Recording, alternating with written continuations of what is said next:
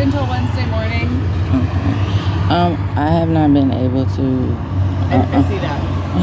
But so tomorrow it will have been a week that you've been in the parking lot. I know. So this is what happened yesterday. Well, I had a mobile. Sorry, I can't hear you. There's a truck. I said yesterday I had a mobile mechanic come by, and he did a diagnostic test. He couldn't even find anything. So then he was supposed to come back this morning, and then he just won't answer. So now I had to recall somebody else to see if I could get it towed over there. So then they said that I could make an appointment to have it towed over there.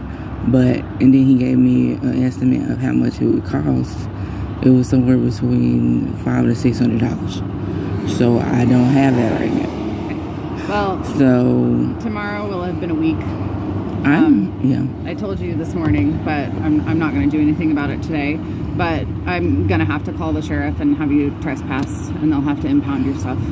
Is there a way that I can have you all help me tow it to the mechanic? It's right around the corner. We already put the bill to have it towed from the pump over here. How much was that? It was over $100. Really? Just to tow it from there? Yes, yes it was. But we need to free up this room for trucks. It's it's not a campground. So I do by Friday I have to call the sheriff and have you trespassed, and they'll have to impound your stuff. Where will I go? I don't know. Sorry.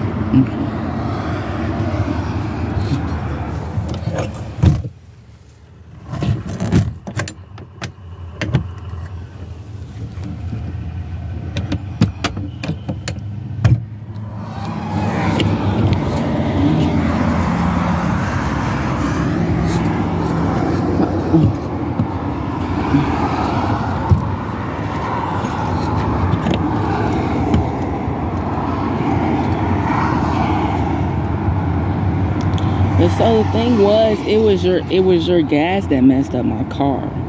So I will have to we haven't gotten any other complaints about our fuel being messed up. We have it tested regularly, and no one has said anything about it. Well, I will have to get an attorney. I've already contacted an attorney about it. Okay. Well, no one else has complained about it, so it wasn't our fuel. There are so many regulations and fail